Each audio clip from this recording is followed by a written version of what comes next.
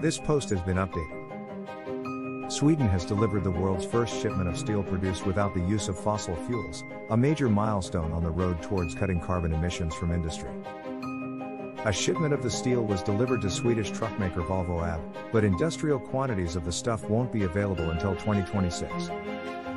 The news is significant in the context of efforts to limit climate change.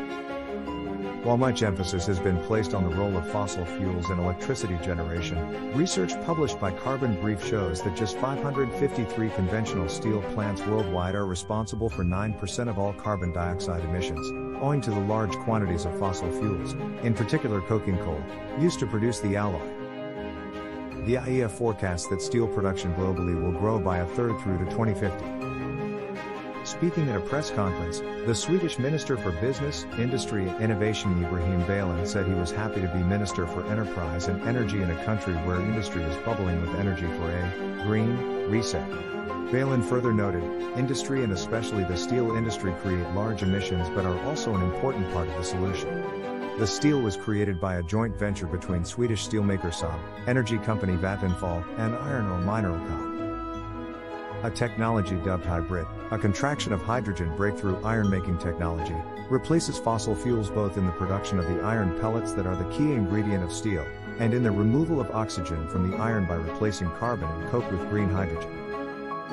SSAB then uses that iron to produce steel slabs for delivery.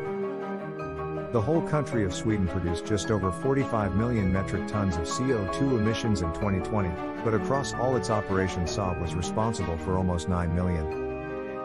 HYBRIT claims that by eliminating fossil fuels from the steelmaking process, it could reduce Sweden's total CO2 emissions by at least 10%.